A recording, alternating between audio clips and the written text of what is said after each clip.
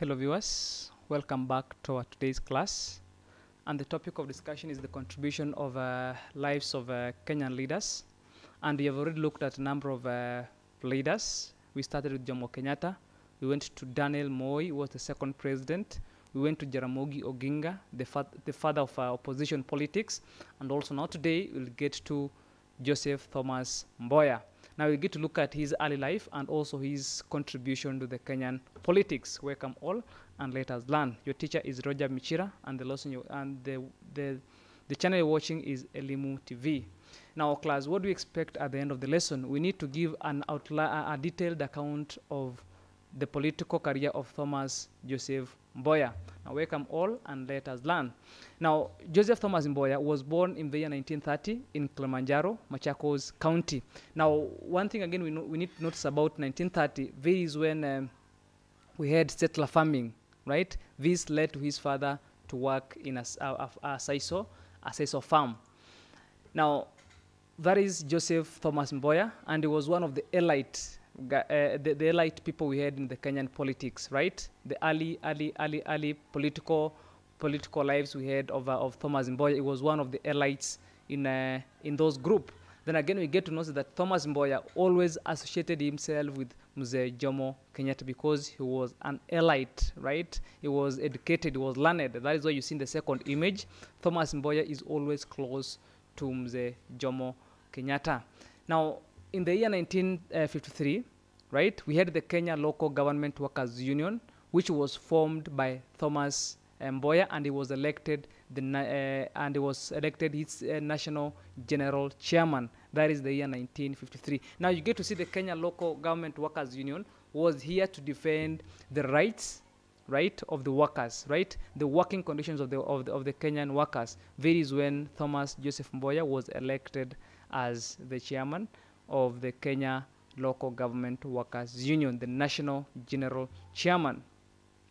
And again, one thing we get to notice about Mboya, he involved himself in protests, right? In this the year 1952, 1953, 1954, this is when we had the massive arrests, right? Always Mboya protested the massive arrests of the people. And again, he campaigned for the release of the detained unionists and other political leaders. As a result, some were released. Talk of Ronald Ngala. Ronald Ngala was also a unionist leader, right? He was arrested, and Thomas Joseph Mboya was against this of the detention, and this led to a number of these union leaders being released. Now, in the year 1965 and 1956, Thomas Mboya attended the Ruskin College, Oxford, in Britain. He took a course in industrial relations. I told you earlier that Thomas Joseph Mboya always involved himself in labor issues, right? Labor-related issues. Now, this is because he had done a course in the Oxford Ruskin College in Oxford of industrial relations. You can get to see that. That is Ruskin College, Oxford. It is in Britain, right? And we can see Thomas Mboya, right? Those are one of the college mates of Thomas Mboya, whereby we had there is a Ruskid who was also a Britain, who was their lecturer in the Ruskin College, and he was also the principal. Now, from college, he returned in 1956, whereby he stood a chance to be elected in the Legico. Now, Thomas Joseph Mboya, we had B.A. Ohanga, we had the Jaramogi Oginga Odinga. These are the people who were first elected to the Legico in 1956, and they represented Kenya in the IMO, the African Elected Members Organization, in the Legico, right?